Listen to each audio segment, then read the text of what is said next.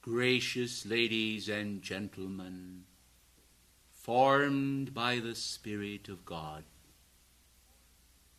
ye call me the Mahachohan, but I am the representative of the Holy Spirit.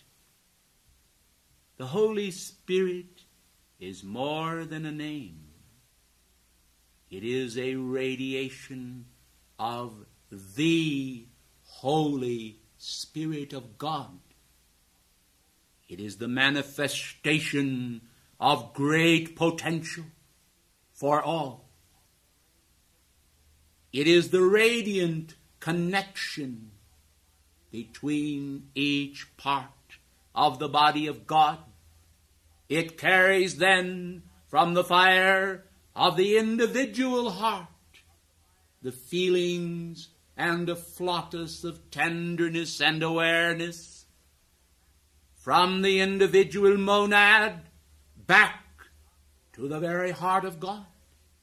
And thence also there is the overflow of the great oversoul of God into the vessels of individuality. How beautiful are the concepts of the Holy Spirit. As Paul the Apostle said, for though there be gods many and lords many, to us there is but one God. And so, ladies and gentlemen, there is but one great Spirit emanating from one great heart. But this great Spirit, the Holy Spirit, infuses the hearts of all who will accept him.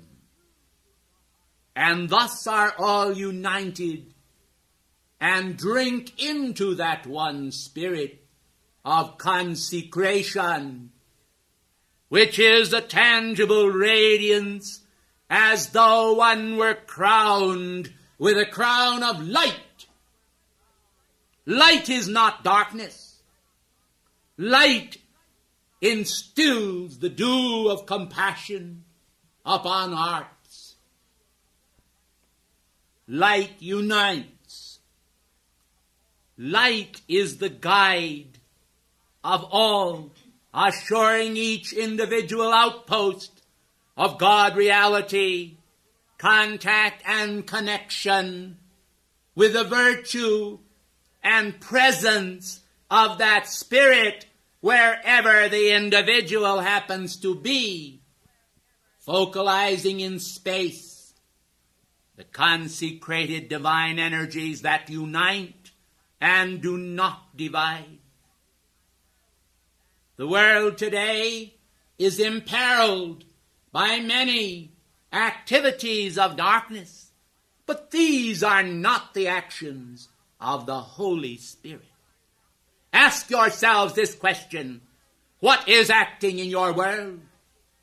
Are you then guided by darkness from the dark stars of the black magicians, those who have taken the left-handed path? Or are you in sweet and gentle attunement with the fires of God's heart? Oh yes, some of you have heard my words before. You have felt the sternness of my vibration, as though I had no room in my heart for you, as though I would exclude you. Such is not the case.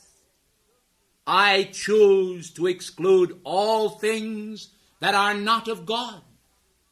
Therefore, this feeling that some have is simply brought about because they have not yet cast themselves upon the rock, the bedrock of their identity.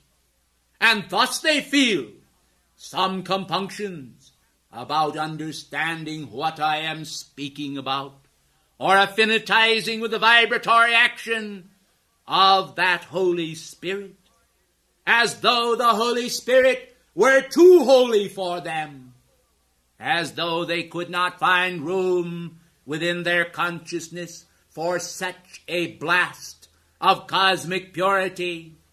Well, beloved hearts, it is only this solemn energy that in reality is a radiant cup of cosmic joy that lifts all into that domain where they can joyfully cast out of their consciousness all that is not of the light. Mankind, unfortunately, play host to many parasites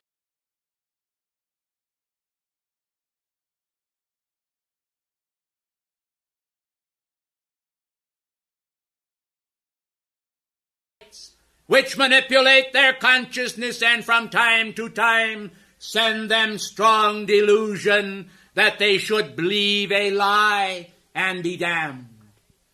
May I say, out of the consecrated cup of cosmic truth, that the joy of the Lord is the strength of the morning, that the rays of his appearance dissipate all that is lingering elements of darkness within mankind and within each chosen vessel. Oh, what woes come to those who allow themselves and their standards to fall. For in that fall there is the debacle of the rock falling upon the individual that he may be ground to powder. But this is not the will of God, save it is the only way in which the powder can once again be reused, and through the granulation of the elements of that individual which originally belonged to God and were all God, that one, even after the second death, may be restored, albeit not with memory or consciousness, back to those elements of life which constitute a resurrection of a shower of God's mercy upon the universe. All compassion is in God. All compassion is in the Holy Spirit. Yet what folly 'twould be indeed for God to condone the misery of mankind's returning karma and his inevitable destruction if he continually pursues darkness rather than light. Therefore I say to you tonight, and I am speaking from that part of the world where it is night, and I say to you tonight that the light of God and the light of 10,000 suns shines then throughout the world's whole consciousness, but the world does not perceive it. And therefore now that I am bringing to you a greater understanding of the measures of the Holy Spirit, be not involved in those simplistic concepts that actually will tear you down, but rather into those exalted concepts that will lift you up. It requires a concentration of mankind's energy, the energies of the heart and the fires of the heart, to summon and draw together, rather than to push aside carelessly, to reject truth, simply because it does not seem at first to be compatible with your own understanding. Well, beloved ones, as time moves on and the veil is lifted, you will be able to see more and more that many conditions that appear at first to be black are really white. And I say to you truly, many conditions that appear to be white are the blackest of conditions. Oh, be warned, beloved mankind, of the great dangers inherent in criticisms and judgments, in darkness and Satanism. Truly, the lifting, elevating, ennobling power of God is to be found in the Holy Spirit. And those who search with all their heart to affinitize themselves with God will recognize and understand that out of the consciousness of God will be born newness of life. The fragmentations mankind have endured and suffered are truly the result of their own karmic doings. They are the result of the darkness that is being spread abroad in the world and the manipulative faculties of humanity which enable them to viciously control individuals. Will you understand then that as the Spirit is able to control the functioning of your world, it will lead you into all truth and will depart you from all darkness? Carry on then in that magnificent activity of seeking to truly be filled with the light of the Holy Spirit and the love of God that unites hearts, that sends out into the world a feeling of buoyancy, a feeling of joy, a feeling of compassion for mankind, but is aware of the great need that in some cases they suffer those chastisements of God and of the Holy Spirit that are the righteous return by the power of the great law of that which they have sent out into the world. And O mankind who would be wise, tether yourself to those virtuous manifestations of the Holy Spirit that lead and guide you into all truth. Tether yourself to the action of true divine love that reaches out not to condemn but to heal, and be pillars of virtue in the temple of your God.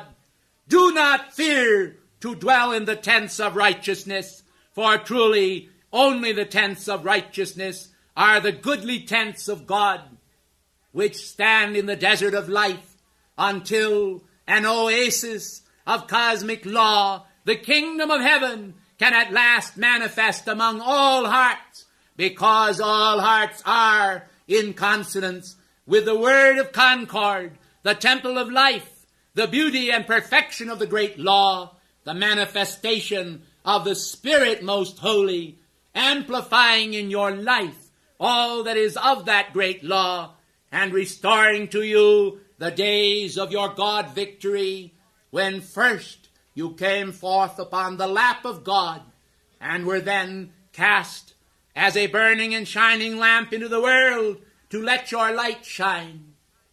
But the light grew dim, and darkness enclosed it round about, the darkness of the world that is enmity with God.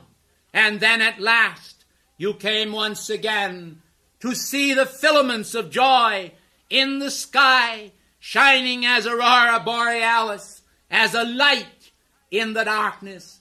And as you reached up and touched it with the fingers of the Spirit, you were able to perceive at last that it was the intent of heaven that you should know no distress ultimately, but have every tear wiped away from your eyes, and enter in to that consecrated joy of divine mercy that everywhere speaks of the Spirit of God and the building of the kingdom of heaven.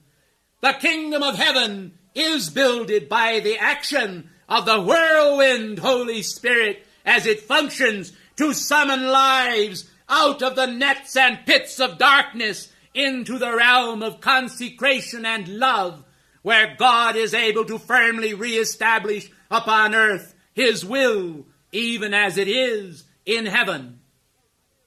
In the name of the Holy Spirit, I salute you. In the name of the universal Christ consciousness, I salute you. In the name of the spark of vibrant joy that is your soul within, I salute you. One and all.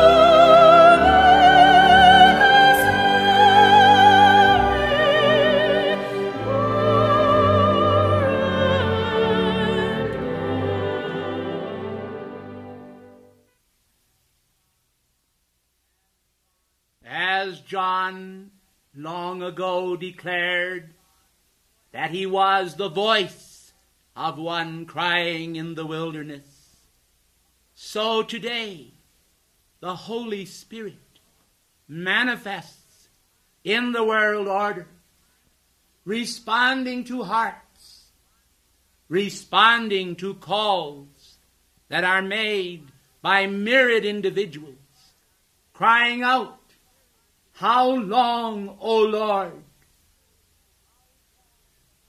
Let mankind understand that as I spake long ago, saying, "In my Father's house are many mansions. If it were not so, I would have told you." So then, before your eyes, before your manifest gaze, the temples of the flowers are before you. The lilies of the field, the roses, and many beautiful expressions that comprise a temple builded without hands, fashioned by divine design. Inherent then within nature are those magnificent designs of natural unfoldment. These manifestations are before your gaze, and as you behold them, try to feel the delicate weaving of the patterns of life that are within them, and consider how, as they manifest beauty and purity of expression, so you individually can unfold your own latent divinity until that divinity becomes a central purpose of your life manifestation. When men and women understand what it means to weave a garment of the Spirit, they cannot possibly engage wholeheartedly in that activity. This is why we urge upon you all a release in your feeling world and your thinking world from all that is the former things that ought to pass away, and the renewing of your Christ mind in that wholesome manifestation of God relativity, whereby you relate the force field of your life unto Him, and understand that the waves of cosmic energy which He sends into your world in response to your calls is indeed a timeless, infinite manifestation of the Father unto the Son. For each of you, holding near and dear to the folds and all-enfolding love of your holy Christ self, are able to put on those vestments of the Spirit, those vestments of God, which will make you God-like, and return and restore to you that mighty privilege of life, which is to be in the Father's image 24 hours out of the day, and each day in that ongoing, consummate flame of spiritual reality, which will strip from your mind and your feeling world those thoughts that are opposed to the light, rather than cultivating a manifestation of that light. O hearts of light, will you respond now to my love, which is an all-enfolding love, reaching out into the world to produce those constructive changes in the consciousness of mankind en masse that will ready them and prepare them for that acceptance of my Spirit and the Spirit of the eternal love of God in which they all ought to dwell. Mankind today are heading down the broad road that leadeth to their destruction. For truly in the world mind today, all that has been set forth by them has been the measure of demoniac destruction, of the forces that divide, of the forces that seek to divide, both in government, in politics, in religion, and within the heart of man. Will you then come apart from the world and be a separate people, chosen unto the beauty of holiness and the love of God, that when spread abroad upon the earth can become a mantle, a fiery mantle, to release the world from those forces that ever draw mankind downward into that impelling light of resurrection, the resurgence of those glories that are transmutative and will produce the fruit of the eternal promise without fail. I come into the world domain then to produce change in mankind, constructive change that spans the ages, and every other member, every other master of the great white brotherhood holds forth that same pristine light, that self-same purity of purpose that ushers in the beauty of the golden age to come. Will you see then and behold that the golden age is one tinged by the glorious mind of God? Let all see and perceive that the glorious mind of God is the mind of creative effort, whereby the world was framed by the Word in the beginning, part standing in the water and part standing out of the water. Let man understand then the glorious balance of perfection that can be the lot of every man, freeing all from destructive images and releasing into the world order those constructive images of life, liberty, and the pursuit of happiness that will make all truly free. Unless man become free, they cannot enter in to the kingdom of God. For this is indeed the kingdom of the freeborn. Ye were born free. Will you live free? Ye were born free.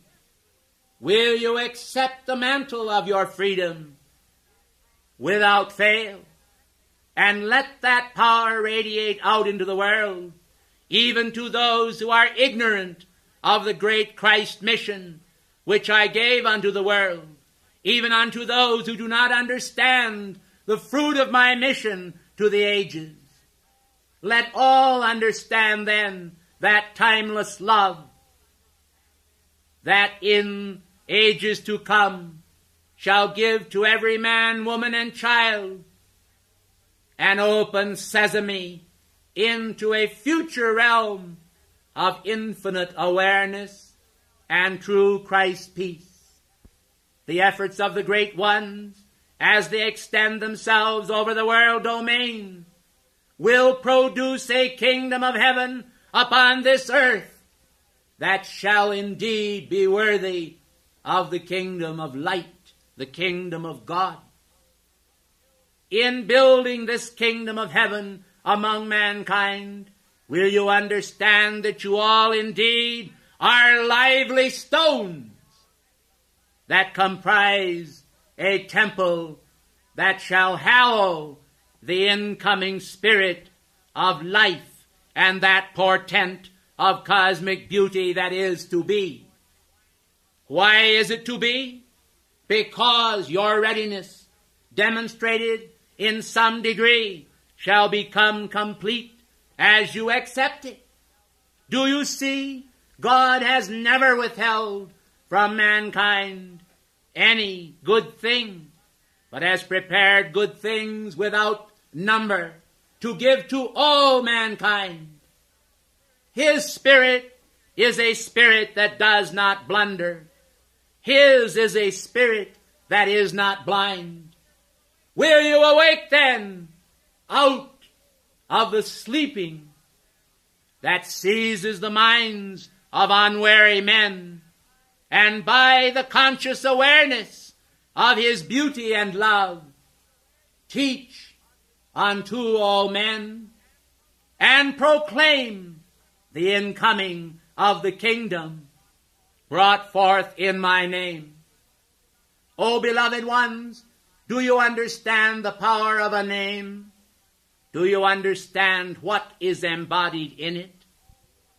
It is all God, all glory, all joy, all peace, all righteousness. There is no room in the heavenly inn for the smoot and the darkness of the world. But the world did not have room either for me in the inn of their consciousness. They thrust me into a stable where the glory of the angels shone round about, and the glory of the Lord encompassed the wonders of my message that was to be.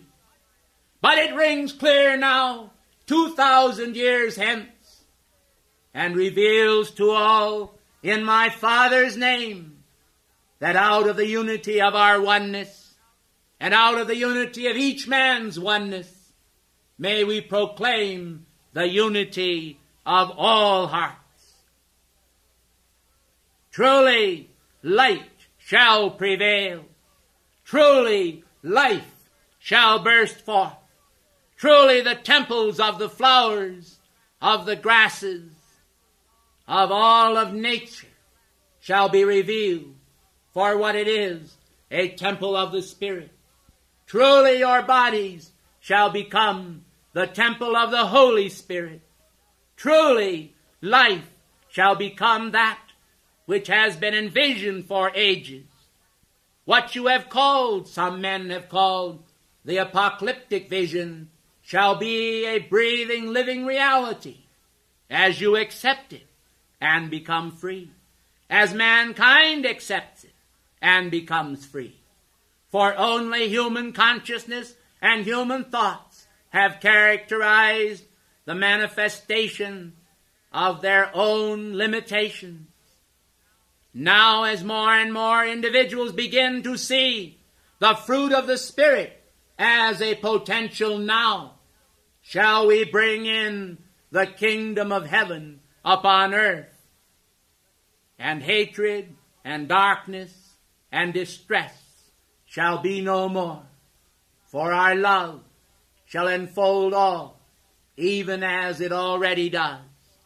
I, Jesus, have sent mine angel unto you to testify, yea, these things are true.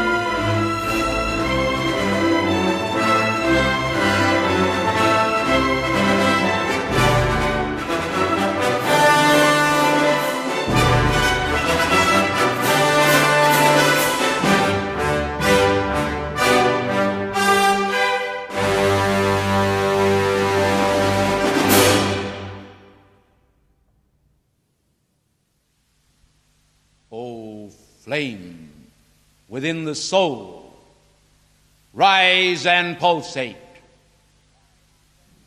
To be or not to be, posed as a question, brings mankind a challenge which we shall see as to whether or not they can solve. They have been given the snow from the mountain as the mellow water of life. They have been given the purifying fires, and they have asked for and received our assistance since time immemorial. Now let us find out of what substance men and women are made of. Those of you who understand truth are aware that mankind is made first of all of the God flame, which state is unalterable. But when we speak of the material of which a man or a woman is composed, we speak of those graces which they themselves have externalized and consider graces of worth. Graces of worth that will stand the test of time.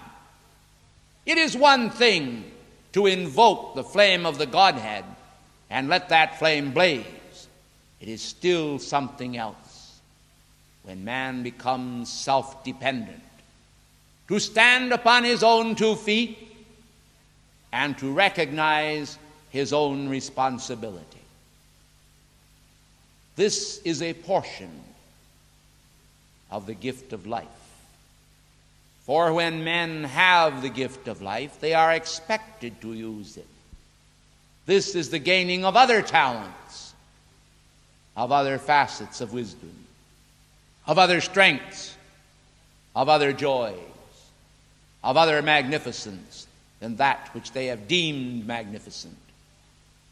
For there are hidden reservoirs of divine strength in the universe which are available to all. Simply because men do not know how to tap these magnificent sources of strength is no excuse.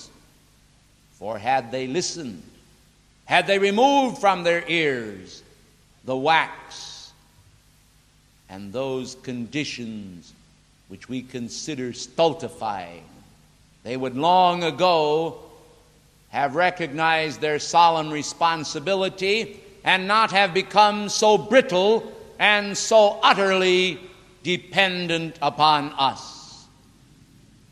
Perhaps it may sound to you as though all the hosts of heaven are actually arrayed on your side and standing with you. Quite so. But let me point out another factor, and that is that we love the children of the light who stand upon their own 2 feet and resolve their own problems, and then come to us when they are unable to act for succor, for assistance, for a glimpse, a further glimpse of reality. Tempus fugit. Time flies indeed, but where are those who will make good use of it? Where are those who will summon the will to respond when the requirement is given? Let us hear from them as they have sought to hear from us. For man also has many stakes to gain, many stakes that amount to stars in the crown of his own individual being.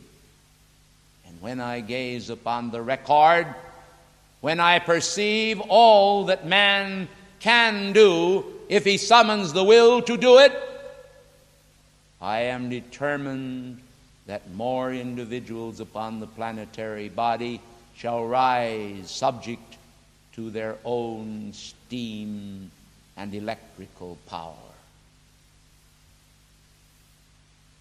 For those who do so are the strong ones, the magnificent ones, the ones who have seen the face of God and lived as he directed them. Those of us who have gazed upon the magnificence of the appearance of the Christ are well aware of what man can do when he determines to align himself with the fervor of the sacred fire. The sacred fire. Well, if you consider it sacred, O mankind, as I do also, then it is just about time that you will depend upon it for many things and not just for a few things. Wit is given to man to be used. Courage is given to man to be used. And a multitude of gifts. When men understand that they have these gifts, do they expect to cast them aside as useless baggage? How many graces are resident within human souls? And where did they secure these graces? The mere fact that they are in their possession should be ample, for responsibility is a gift, and that gift is ennobled through use and the sharpening of individual mankind's wits, in coping with the enemy, in putting the powers of darkness in their place. In the name of heaven, beloved mankind, do you think simply because you are fatigued from day to day over things of the world that you cannot arise and give your energy to the light when the light requires it, for a planet, for mankind, for others? I am certain that you can. We did. When we were embodied upon earth, many times we were empty of any possibility of assistance. Yet we drew upon our resources. We were able to summon them by an act of will. We initiated courage and carried it forth. We have insisted upon this in many of the students. And now I watch them as they walk tall and stand straight. I watch them as they draw forth for themselves those cosmic actions that feed the universal fires.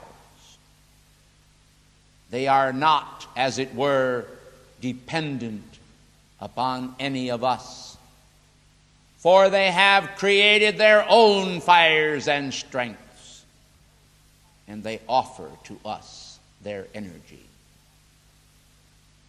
The student body throughout the world have long depended upon our assistance, which we have been most willing to give.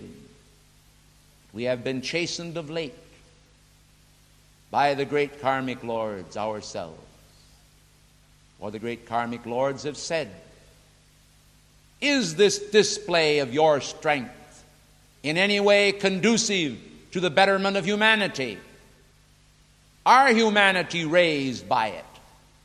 Or do they merely use your energy and dissipate it on senseless pursuits, upon their own lusts and upon their own confusions?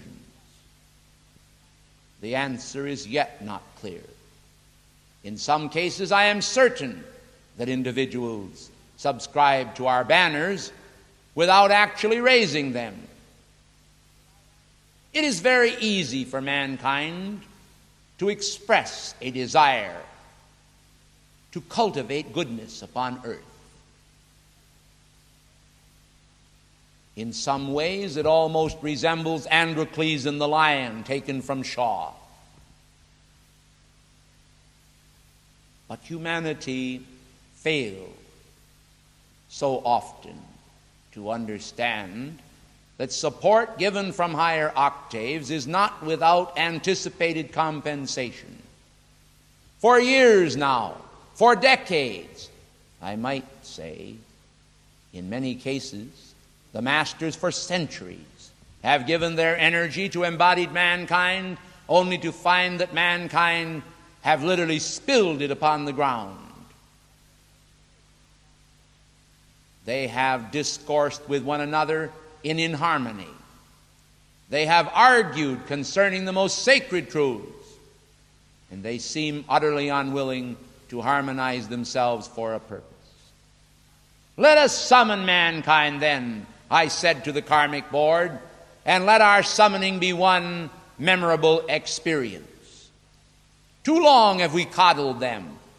Too long have we blessed them with our energy without creating in them some great cosmic fervor that will blaze to the farthest star.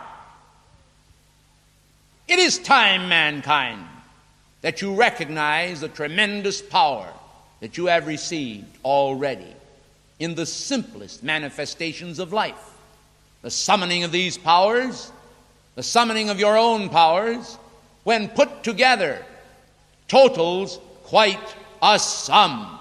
Indeed, I am astounded sometimes to see the idle motors of life and the number of people throughout the world who stand behind the idea of constructivism.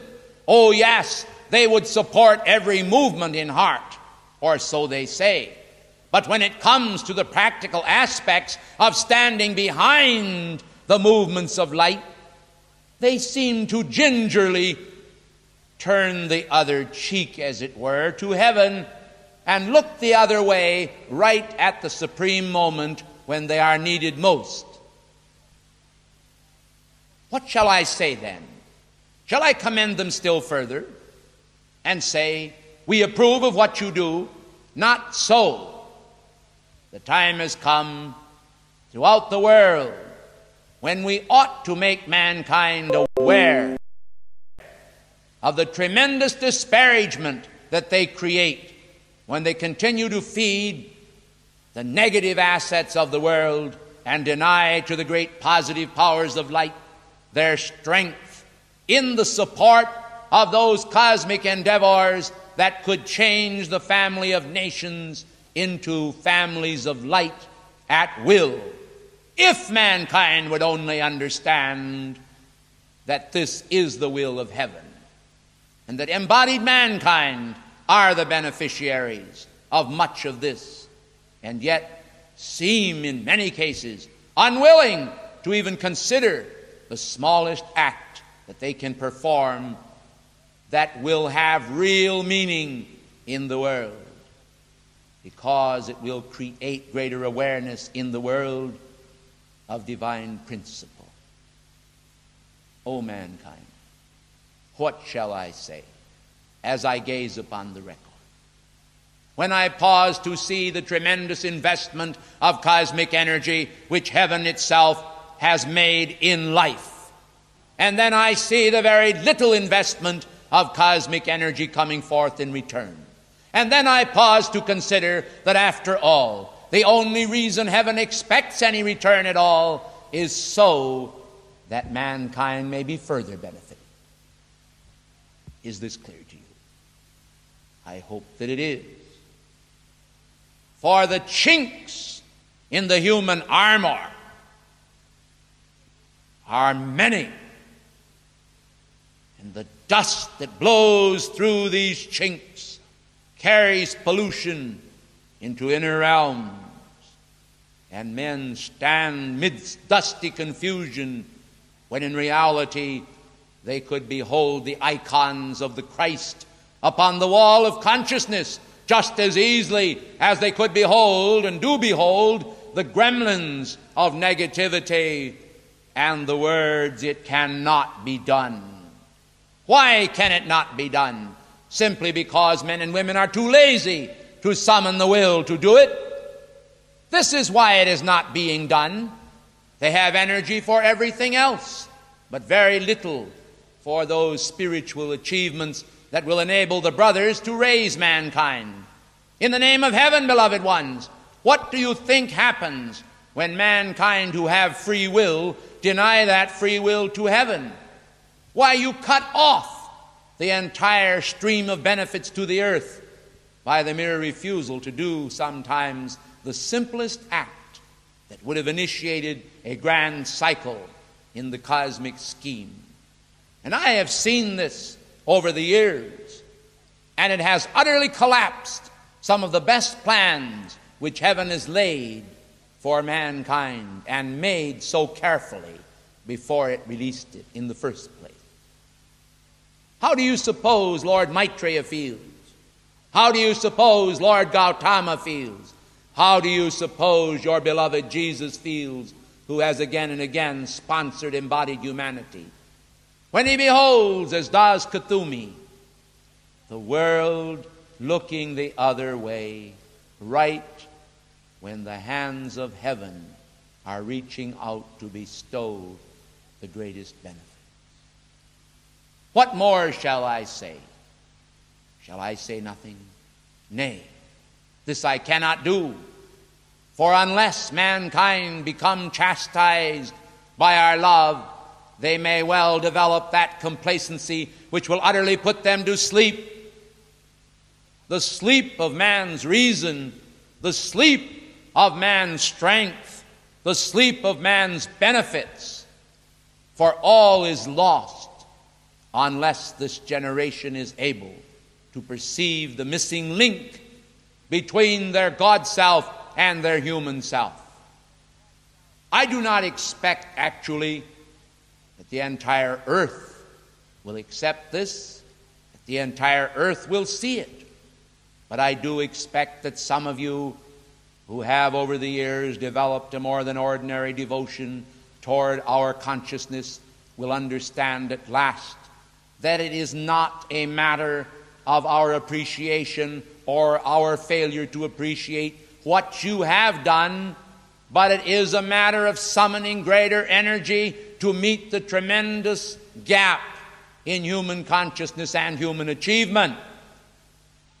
Human achievement, while it may be great from the term of skyrockets and skyscrapers, is very low from the standpoint of true spirituality. Will you face this with your whole consciousness of cosmic fairness? Will you dare to tell me tonight that embodied humanity have laid upon the cosmic scales a balance worthy of mention? I do not think so, and I do not anticipate that some of you will call me beloved. You may say, as some have said, the gruff old Master Moria has spoken again, and we hope he won't speak for a long time again.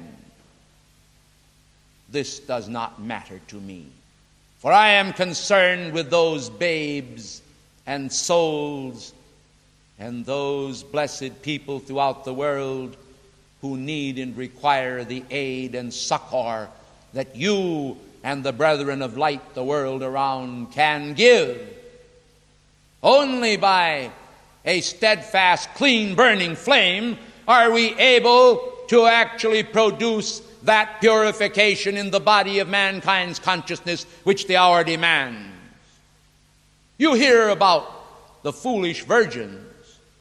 Well, beloved mankind, must men continue generation after generation to create the same mistakes? I hope not. And so, as I come to address you this night, it is to leave stirring in your memories those concepts that will stir you to the uttermost to do and to be a focus of the will of God. For only a genuine focus of the will of God can transform the world. Men love the flame of comfort. They love to be comforted. It is almost as though the memory of the cradle and the arms of the mother are so loved and the arms of maturity so despised, because they mean that man must sharpen the flame of the mind, that man must sharpen the flame of the will, that man must sharpen the fires of the heart and summon from the heart of God those magnificent and masterful energies which will take command of the world's situation and free mankind at last from all of these insipid actions of humanity which have divorced him from the realities of God and hidden from him the power of the Divine Mother, who would give him, if he would accept it, the power to wrought change in his generation in every way. What do you think your decrees are then? Are they just the mouthing of vain words, that these vain words will go out into the world, or just into the room? Well, if you believe that they will go out into the world, and you believe that they are not vain words, in the name of heaven, utter them as though you meant them. For then they will begin to determine effectively that a change ought to be wrought in the world order, and you will see that change manifest before your gaze. Function in this manner and say, beloved presence of God, please help us. And watch how little help you will get, even though the sentiments and the respect may appear to be genuine. For I can say to you that when you step with the foot upon the rocks of life in a gingerly manner, surely you can easily fall off the rocks. But when there is sure-footedness and a determinate response that must evoke newness of life in the multitudes, then, beloved hearts of light, the great summoning has brought the great response. And none of us mind giving our energy. None of us mind giving our counsel. None of us mind giving our benediction. None of us mind anything that we can do to further mankind in their development. Awake, thou that sleepest, is the cry. Did not the Christ also rebuke his disciples because they slept? This quality of mankind's sleepiness has spanned the millenniums. If it has spanned the millenniums, don't you think it is quite an unhealthy momentum? Well, let's do something about it then. Let's determine now that each of you shall make his own God pledge and keep it, that nothing shall stand in the way of manifesting the acceptance of the mantle of opportunity. What do you suppose that opportunity is all about? Do you think that opportunity means that perhaps, maybe, yes, if this condition will take place, then that condition will follow. And so you set up a pattern of conditions, and you begin, in effect, to dictate to the deity. You say to the deity, I will do this if you will do this. And this bargaining with God is not an effective means of calling forth that which he is already so willing to give. Humanity today are more interested in games than they are in the serious game of life. When souls are at stake and humanity's future stands before them as either full or bleak, what do you suppose they take? They choose bleakness and cast fullness to the winds. Man's error has existed far too long. It is time that the resolve be strengthened. People like straight spines in others. How do they like it in themselves? We shall see. We shall see who shall respond to my call. Who shall respond to the call from Darjeeling? We shall see who will say, Moria, we love you. and then turn around and do everything upside down. We shall see. We shall see.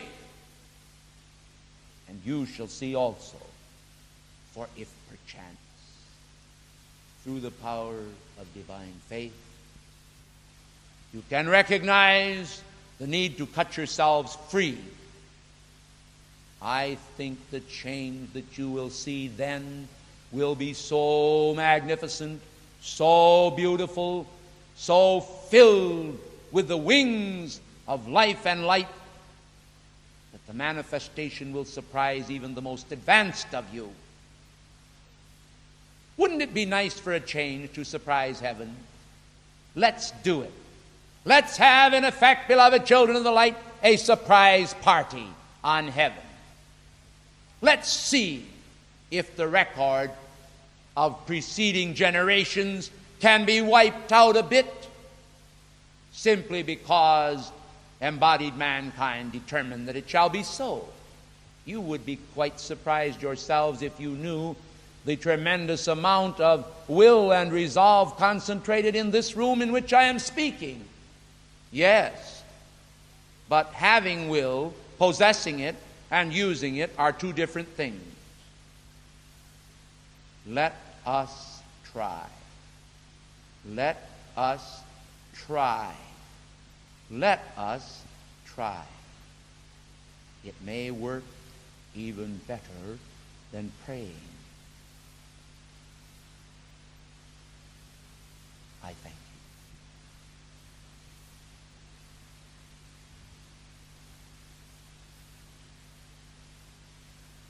Prosit.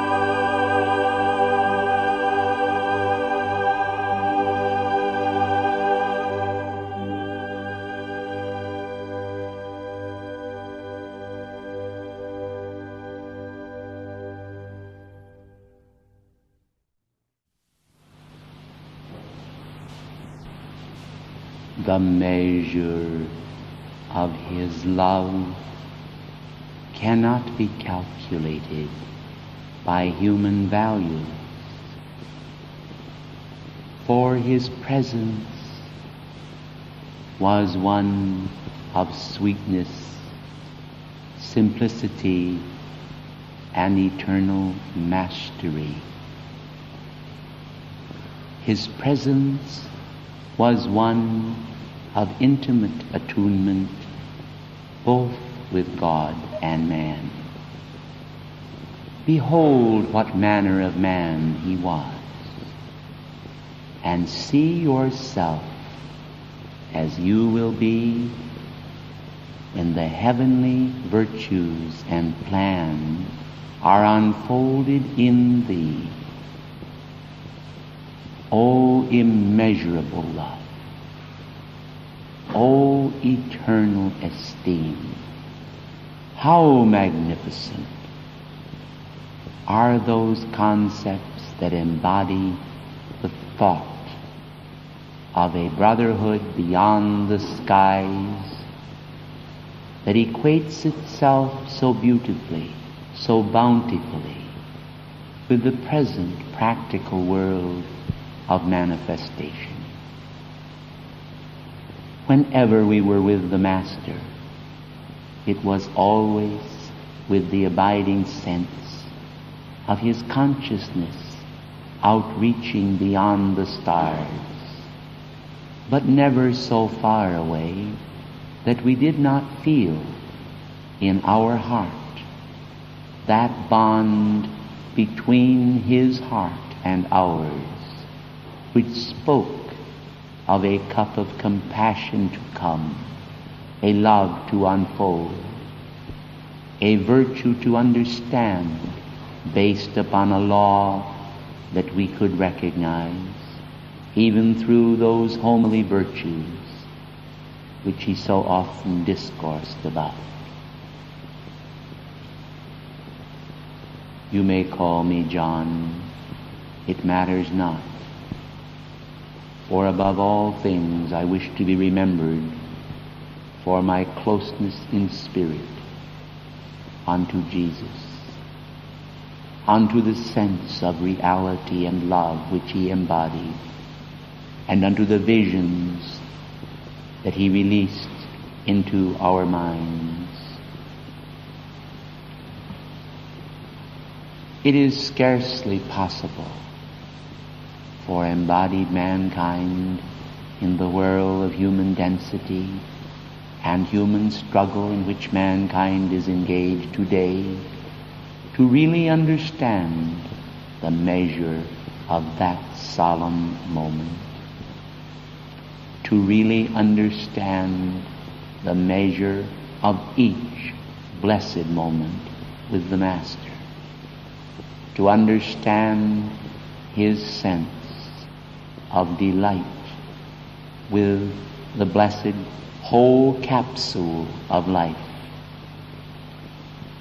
We never found anything in the world of nature that did not itself become involved with his mind, whether it was a field of wheat or a billowing sky, whether or not it was a small child that cried, or whether it was a distraught servant who felt alone and bereft of friends in the world. Everywhere he went, he was involved with people. He was involved with hearts. Some he rebuked. Some he even chastised. Yet to others he spoke as an intimate brother, as one who was a part of the same family. It was not always possible to predict what form of conduct he would take for a given moment, for his heart was so pliable, so perfect in its thought, in its outreach, in its awareness. There were times when in our own thoughts, quietly, when first we knew him, we sometimes fancied him to be like other men and to be imbued with human motives. And then other moments came when we knew that all that he did was indeed fashioned after heavenly patterns. We knew then that there was a purpose in each act which he performed. I remember well when he foretold his own passing from the screen of life. Momentarily we were numbed with a sense of fear, frustration, and imminent loss. The world today can scarcely know the meaning of this, can scarcely understand, for they are involved in most cases in the chaos of the world and a sense of a far-off master. We are speaking of one who seemed our very heart itself. And so when he foretold his crucifixion, the difficult situation in which he would live within a matter of hours or days, our hearts were cast down, almost destroyed. We could not believe that these things would happen to one who was truly so close to God, truly so capable of identification with nature and mastery of nature. The days passed swiftly and suddenly after his passing, and all things were fulfilled exactly as he predicted. This vision gave us tremendous confidence and awareness as we said amongst ourselves, "Behold, the Master knoweth all things." And it was so. But today mankind, having had their faith sorely tried in many ways, witnessing the weight of human discord, jangle, and confusion, do not really have the experiences that we had, because life appears to be different unto them.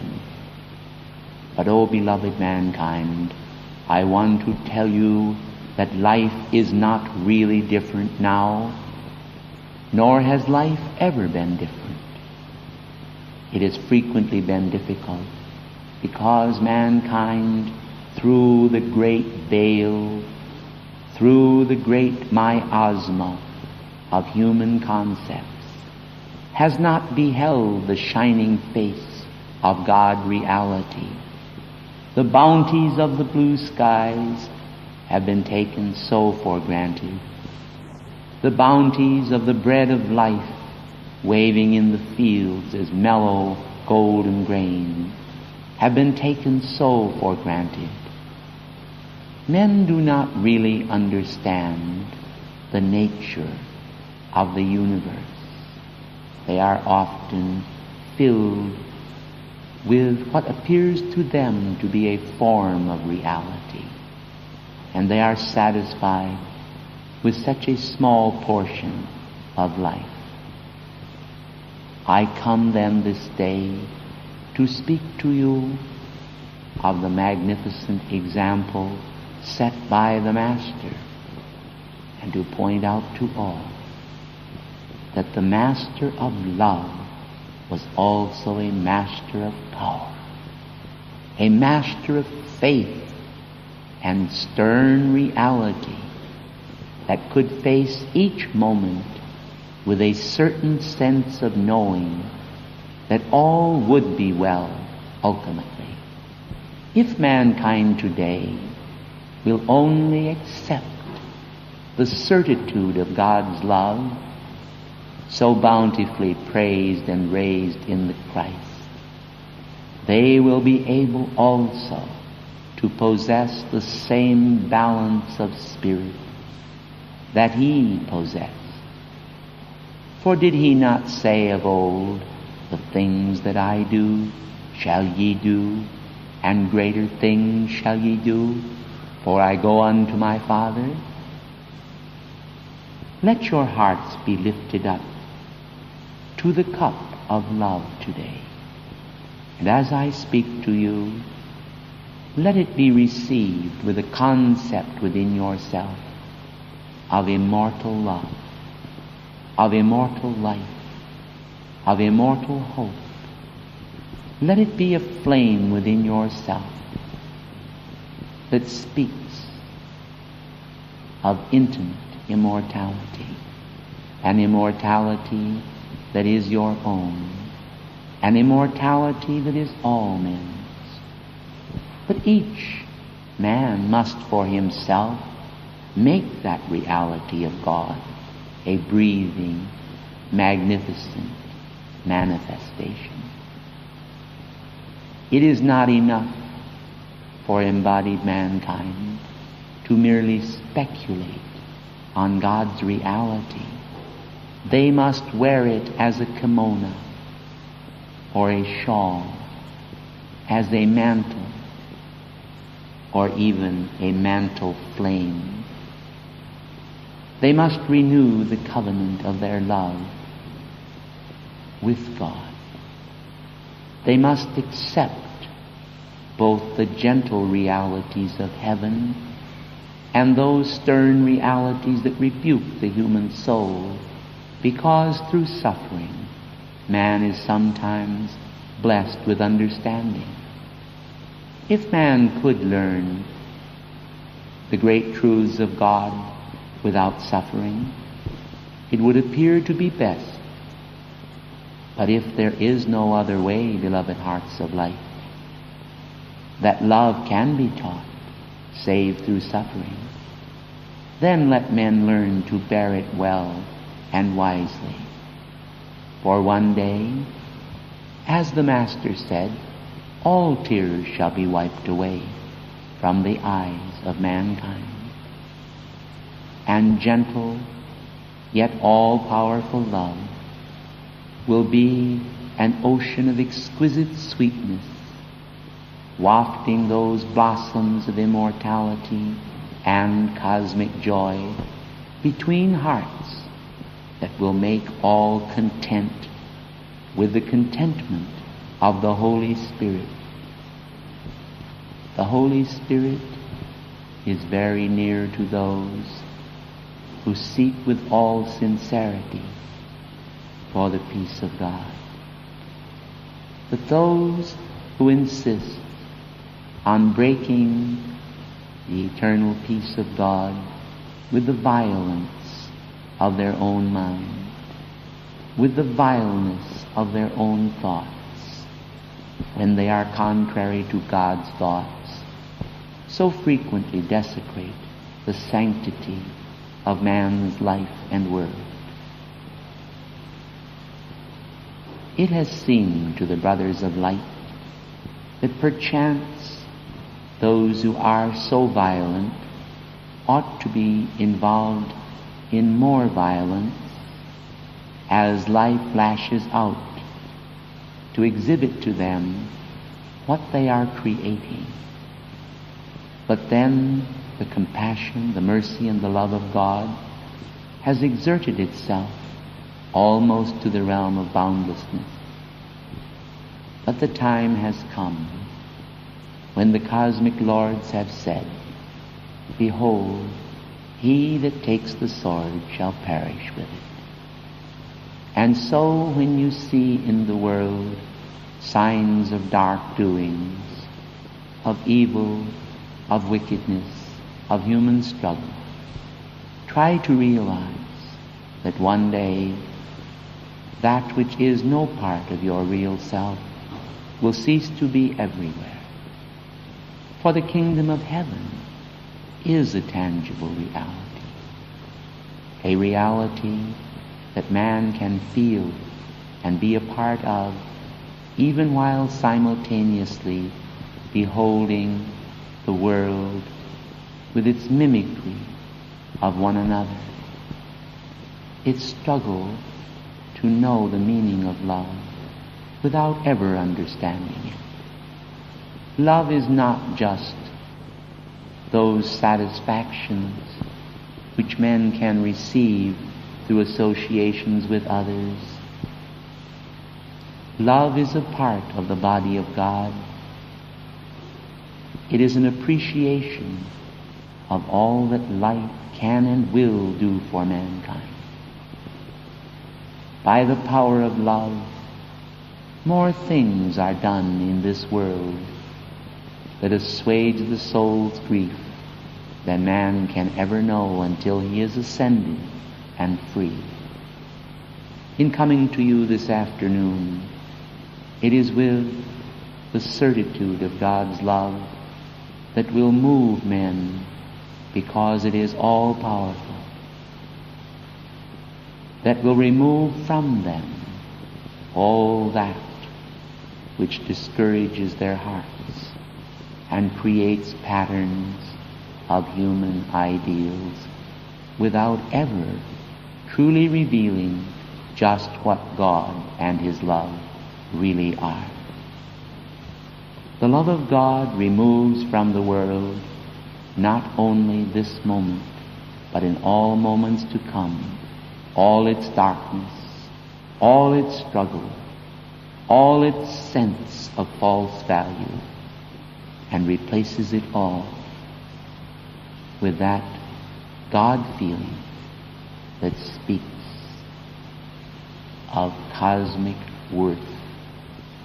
Cosmic worth is eternal worth, and it is all yours, hidden in the love of God and drawn forth magnetically as you grow in grace and the knowledge of God, as you grow in self-mastery, as you grow in gentle humility. I, John, have spoken of this which remains a part of every human life, which remains for some to discover, which has touched others with a gentle hand as of the whisper of the divine wind, but to others is a myth that vanishes away as a passing cloud of fancy. Lo, the Master has said, I am with you always.